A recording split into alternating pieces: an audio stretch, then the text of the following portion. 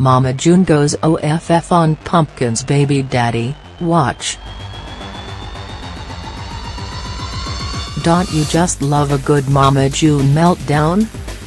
There's something so magical about Honey Boo Boo and her whole entire family, but watching June just rip somebody apart is just next level amazing.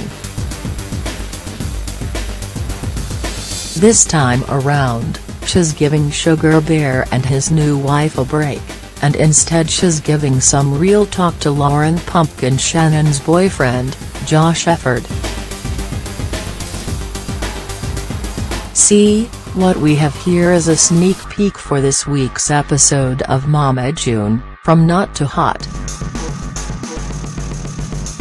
In the clip, June is feeling some feelings after learning that Pumpkin is pregnant, and she decides to talk through those feelings with Joshua. He comes over to the Shannon home to talk to her, and is greeted with "Oh, Joshy Poo." Is also greeted by June's truly bizarre makeup. We can only hope we'll hear the story behind this in the episode, because there's no way this can just be her everyday look. "What happened to you and Pumpkin?" she asks him, and it becomes clear that Josh didn't know June knew about the pregnancy.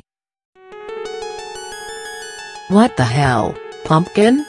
he asks his girlfriend later in a confessional. "You could've warned me." She was sitting there waiting like a cobra, ready to strike. Pumpkin comforts him by assuring him that her mother don't bite. Back in the big showdown, June goes off, saying Pumpkin is effing pregnant. "That's not what I envisioned for her at 17 to be effing having a baby. What plans do you have?" she asks him. "I mean, do you have any idea how much it takes to raise a baby? Coming home, working 9 to 5, eating effing ramen noodles and mac and cheese for the next 18 years. Are you ready for that?" Ding dong. Josh starts laughing, which is fair, but she doesn't appreciate it because this ain't a effing laughing matter. She's so furious that subtitles had to be added in when she told him it's damn coming even faster than you can damn see. Josh explains later in the confessional that he laughed because even though he was trying to be respectful, June just looked too ridiculous.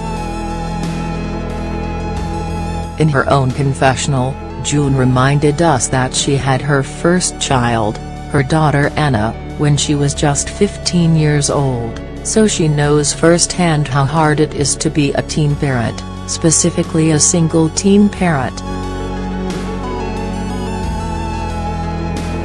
And that's why, back with Josh, she tells him that he can either step up and be a man or get the FCK out now.